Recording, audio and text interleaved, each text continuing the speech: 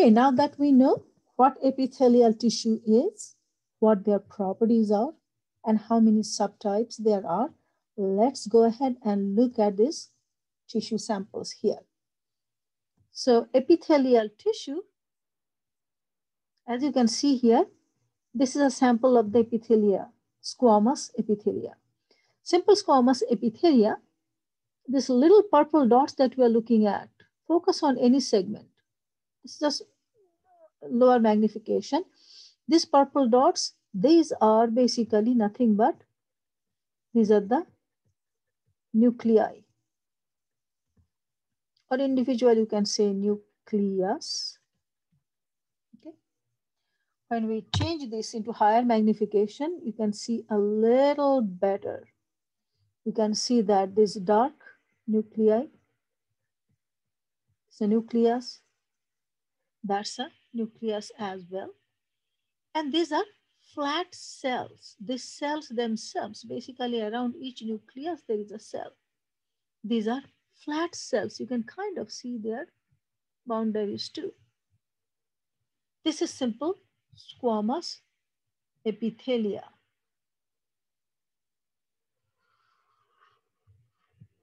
In a regular face-to-face lab, usually we extract our cheek cells and look at those. Simple squamous epithelia. This is squamous epithelia stratified in the skin. So if you look at the name here, it says keratinized stratified squamous epithelia. Now keratinized. Keratinized means filled with keratin. Now, keratin is a protein. It makes our skin slightly water repellent. The fact that we don't lose our skin if we stay in shower for too long is because of this keratin. So stratified squamous epithelia, which is keratinized. Look at this light orange layer here, or here, or here. This is the part that's keratinized. The top 30 rows of our skin are keratinized. So keratinized, top 15 to 30 rows, max 30 rows. Rows of simple, not simple, stratified squamous epithelia.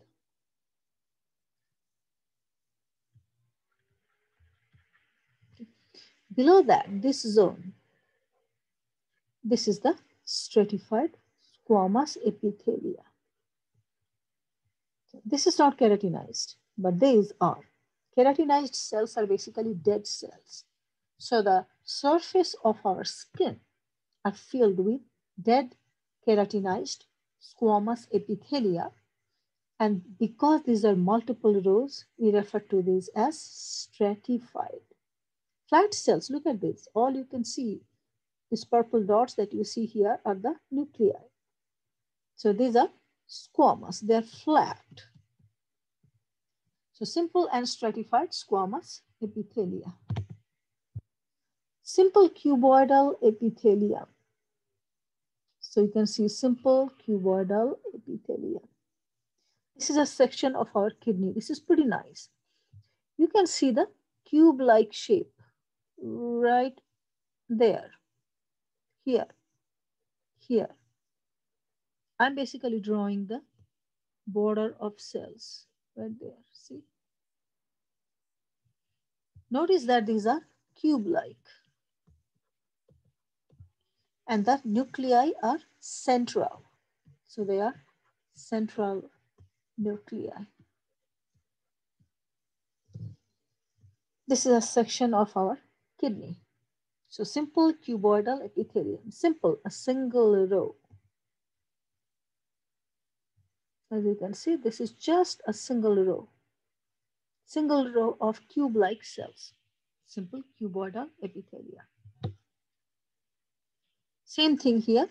You can see the whole structure of kidney. These are simple cuboidal epithelia lining the kidney tubules right there.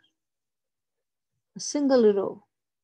Recall epithelial tissue lines or covering or lining epithelia. The space in the middle right there. This is what we refer to as lumen. Lumen, which is empty space within hollow structures.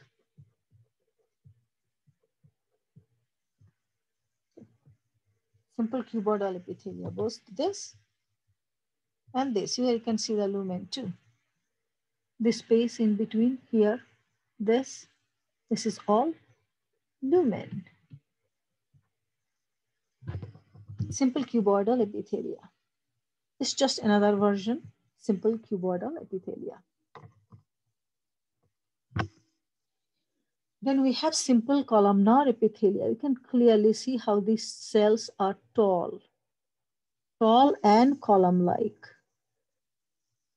So basically this is a cell, that's a cell, that's a cell, that's another cell, that's another cell.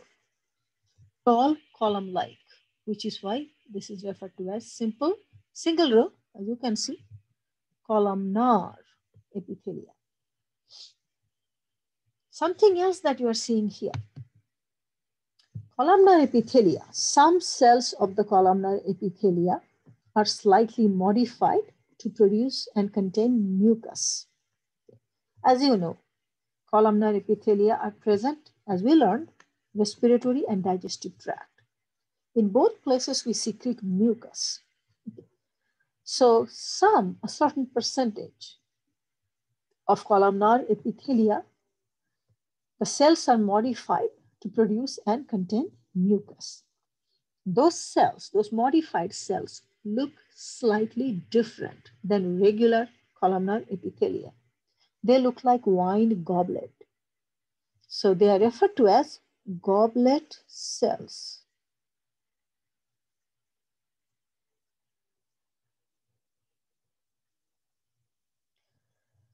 So where are these goblet cells? Basically, look at this here, or this here. Look like wine goblet, and they're filled with mucus, so they appear whitish. Let's focus on this cell here.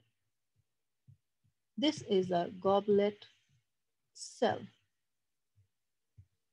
Or let's focus on this one here, or this one here, or this here.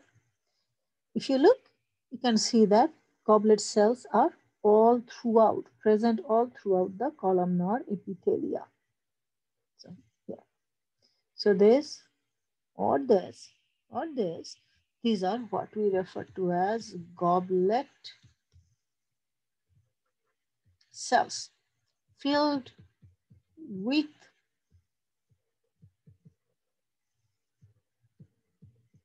mucus. Same thing, we are focusing on single row, columnar epithelia. You also notice that there is a term called microvilli. So microvilli, let's see what this is all about. So columnar epithelia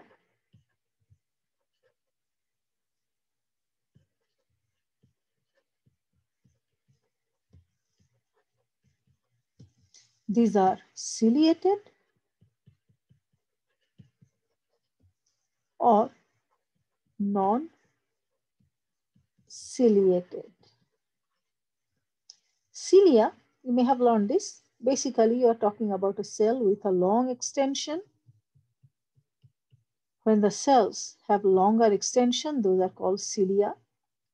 If they are shorter extension, they are called microvilli.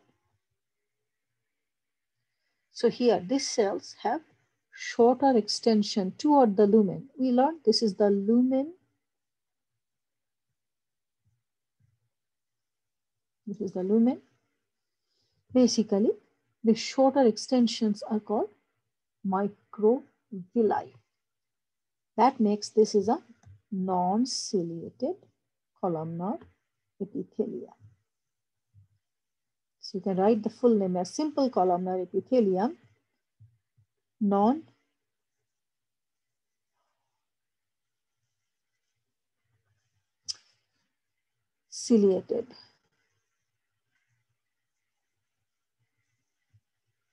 Let me write it up here.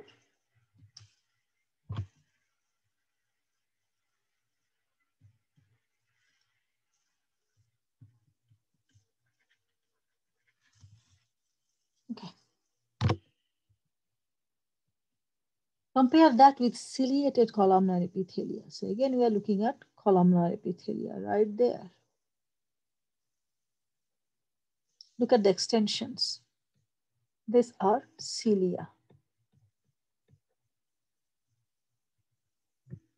So ciliated columnar epithelia, column-like tall cells, some goblet cells too, as you can see.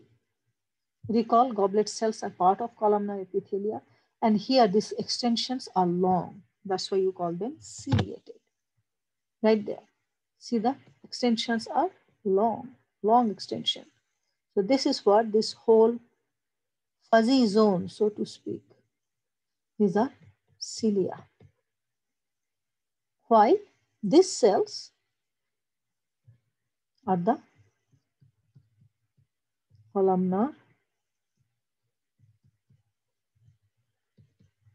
epithelia.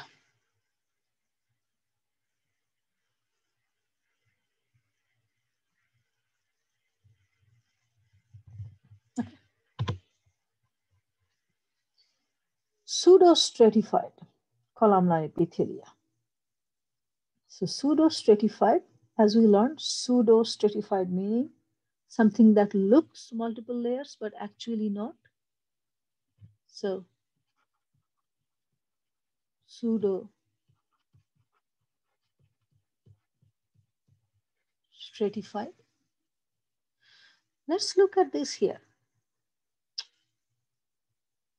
Again, through our respiratory tract, we find pseudo-stratified ciliated columnar epithelia. So columnar, we can clearly identify this, tall cells. Okay. Ciliated because the fuzzy border is very obvious. It's obvious right here. As we just looked at the ciliated columnar epithelia. Why are we calling this pseudo-stratified? It's because when you look at this row, let's focus on this one right here. It looks like there are two rows of cells. One is here, one is here, at two different levels. Not really. What happens with the pseudo-stratified cells is that the cells, it appears stratified when it's actually a single row, because cells are of unequal heights.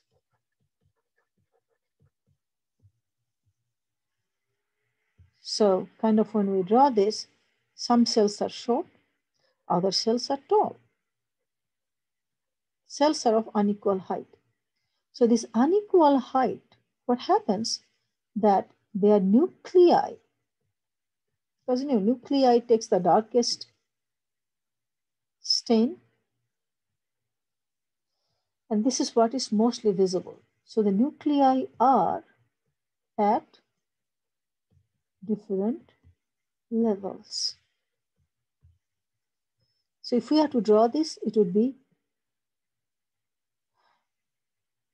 nuclei here and here, and for this cell it's here, and for this cell it's here, and for this cell it's there. There could be another cell where the nuclei are up here. So when you are looking at it, it would appear that this is one row and this is another row, when in reality they're just a single row of cells. It's just that the nuclei are at different levels. So that's basically what we are looking at here. Let me see if I can erase this. Exactly.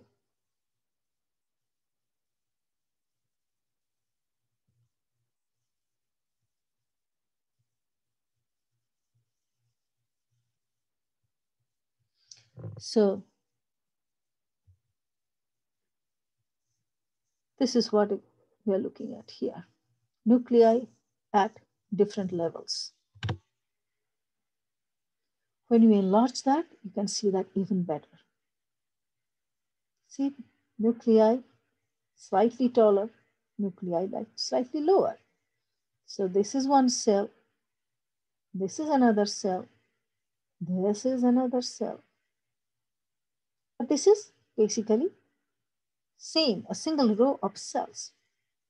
But because the nuclei are at different levels, this would look like these two belong to one row while this belongs to another row. That's not true.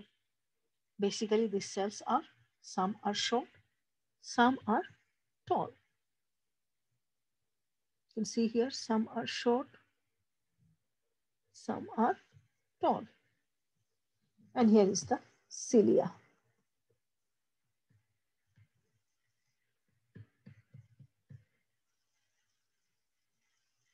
So pseudostratified ciliated columnar epithelia. So we went through simple squamous epithelia, stratified squamous epithelia, simple cuboidal epithelia, lumen, simple columnar. We learned what a goblet cell is. Again, we revisited what lumen is.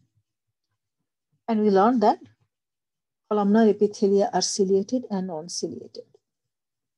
So this is non-ciliated with microvilli. And here are ciliated columnar epithelia, simple. And here are pseudostratified ciliated columnar epithelia. Okay. All right, so that finishes our epithelial tissue.